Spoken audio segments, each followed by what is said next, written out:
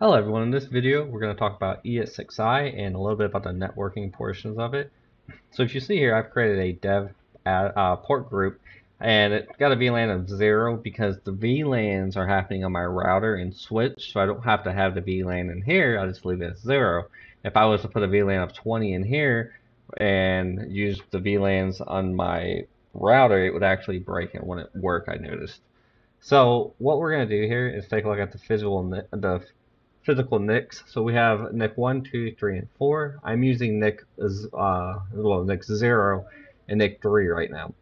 So what we would do is go to virtual switches, add a standard virtual switch, and then let's say I had NIC 1 and I wanted to do a VLAN with it. Well, I could call this dev test, and we'll add that. Now we have that virtual switch there. So now we go into the port groups and we can create a actual interface, if you will. And we'll call this just dev test. The VLAN ID. So if we were doing the VLANs in ESXi, we could go ahead and set up like the VLANs. We could do 20, 30, 40, whatever you wanted. But from where I'm doing the VLANs on my router, we're not going to do that in this video.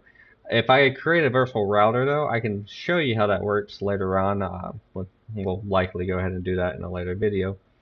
So we'll keep this as 0, and then we'll go ahead and add it. Well, change that to dev test, of course, add it. Now what we could do is if I come here and I go to edit, you can see I have the network adapter. Well, that creates a new network adapter called dev test. So you can separate your network out by using the different adapters or the different network ports on the network interface card, which will allow you to separate your network out more. And I'm not doing VLANs in ESXi right now, but later on we will do that to show you how that would work.